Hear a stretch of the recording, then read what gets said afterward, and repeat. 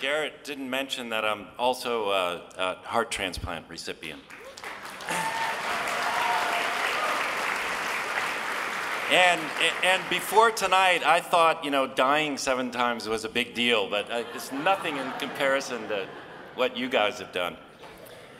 Anyway, Paul Terasaki, who this award is named after, 53 years ago, came up with compatibility testing between donors and recipients and really revolutionized, modern kidney transplantation. And this editorial is about something that's a little, you've heard eplet matching sort of thrown around tonight many times. And the eplet matching program in NKR has taken on this name of Kidney for Life. And that program is an even better way of matching donors and recipients using DNA rather than tissue antigens. And that's what that's about. And it provides a much better match and longer longevity of the kidney and the possibility of being able to reduce immunosuppression. The Kidney for Life initiative was made possible by one of the important contributions that the winner of this year's award has made, which, along with Garrett, was the concept of vouchers and uncoupling donors and recipients so that we could give the recipient the best possible match. Because it used to be that donors and recipients, their success in paired donation was dependent on each other, and it didn't always result in the best match for the recipient. When this editorial was written, though, it was referring to the concept of tolerance, so being able to receive a transplant along with a bone marrow transplant, a kidney transplant with a bone marrow transplant, so that you could be withdrawn from immunosuppression. And that remains sort of the holy grail of modern transplantation. And of course, Garrett is on the front edge of that, and you'll hear about that next year. But the recipient of this year's award has just completed one of these types of tolerance transplants successfully. The winner of this year's award, the Paul Terasaki Innovation Award, is Jeffery Veale.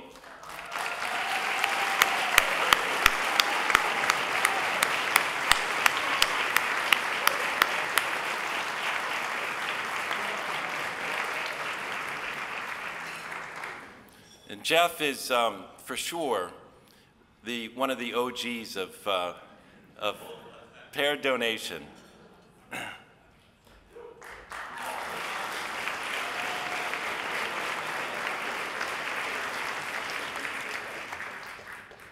All right, thank you. Yeah, so I think there's like a gratitude paradox. We transplant patients, and they're so grateful to get a kidney transplant. I mean, they've been on dialysis, they're going on a machine almost every other day, and then they give them a kidney transplant, and they're so grateful of it. But then we put them on these immunosuppression drugs, and they end up getting complications. I mean, when many of us have squamous cell cancers that they hack up all these, whatever. There's like all kinds of complications that happen with these immunosuppression drugs. And I really feel the next thing we need to do is try to get them off these drugs.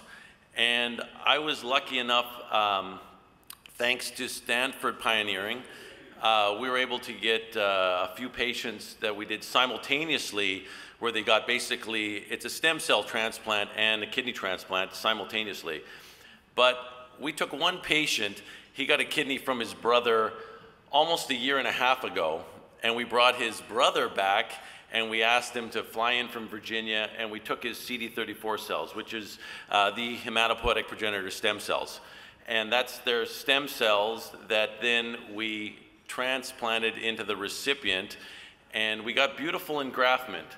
And so I'm proud to say that our recipient, who received a kidney a year and a half ago, and then we got the stem cells from the same donor, is almost off all of his immunosuppression drugs. He's only on tacrolimus, 1 milligram, and well, he's got great chimerism.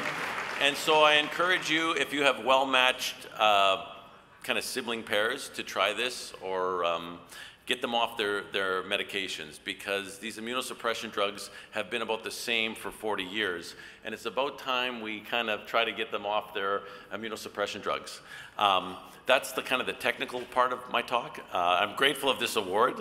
I want to thank Garrett, by the way, and Jan for hosting this thing, because we haven't had this party for about 4 years. I think the last one was in 2019. And so thank you for giving us an excuse to party one more time. COVID, I think, is over.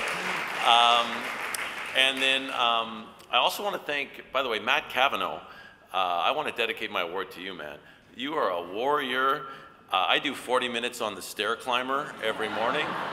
And so I feel you. And unless I misunderstood it, I thought a marathon was 26 miles.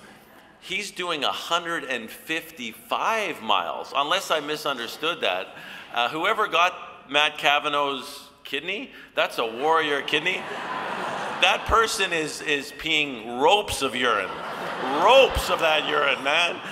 So I want to dedicate my award to Matt Cavanaugh. And honestly, guys, try to get your patients off the immunosuppression drugs. I think that's the next frontier for transplantation. Thank you for this night. Thank you for the award. Peace.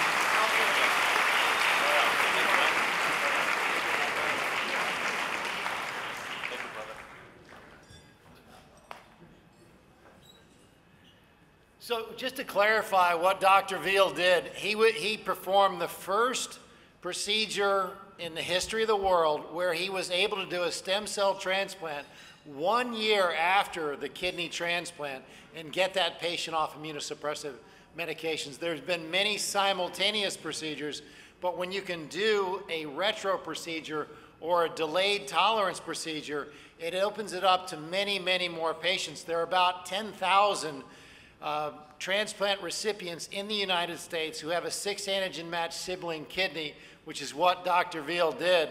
And if he can perfect this procedure, those 10,000 patients can utilize this procedure to get off immunosuppressive medications.